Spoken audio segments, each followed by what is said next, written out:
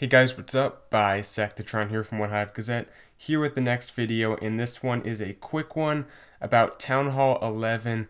I wanted to give a few thoughts on it as we take a look at this 3-star here, talk a little bit about kind of the defensive setup we're looking at going into the future, and also what kind of attack power we're going to be seeing, just how they're going to play out in wars in general, especially the CWL type wars with those kinds of weights, because CWL is getting heavier, especially some of the like the CWL invite, some of the top tiers of CWL.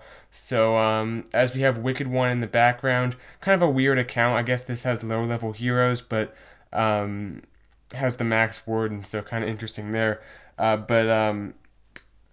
Town Hall 11 right now is definitely in kind of I think kind of a transition point, because as soon as we see the Town Hall 10s start to get 3-starred in war, and it's coming, trust me, Town Hall 10s soon will start to get 3-starred in war, like all of them, I mean by that.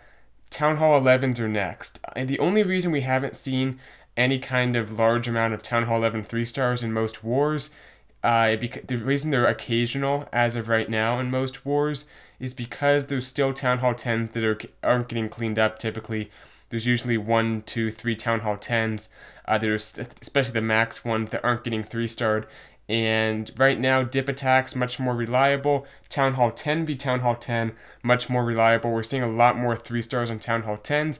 And as soon as we get to that threshold where Town Hall 10s are going to be somewhat consistently 3-starred in every war, all of them, that's opening the door for Town Hall 11. And bases like this one that you just saw with these air defenses, you know, kind of towards the outside a little bit, but not really doing much. They're still in the 4 corners.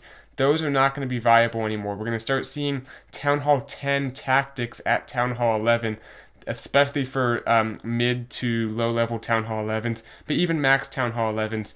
The air defenses all on one side of the base with the queen on the other, different inferno placement. We're going to start seeing stuff like that at Town Hall 11 very soon. So my recommendation for you guys is, for your Town Hall 11s in your clan, start to transition to some kind of Town Hall 10-ish type bases, the anti-3-star bases at Town Hall 11. I'm going to do my best to cover Town Hall 11 a little bit more as it's becoming more of a viable 3-star Town Hall level, so you guys will probably see some more action. I know this has been a quick video, but I just wanted to give a few thoughts, kind of a PSA to Town Hall 11, so to speak. It's Town Hall 11 v Town Hall 11 3-stars are going to start deciding wars, and they kind of been doing that already to a certain extent. We're seeing Town Hall 10 start to get cleaned up more and more.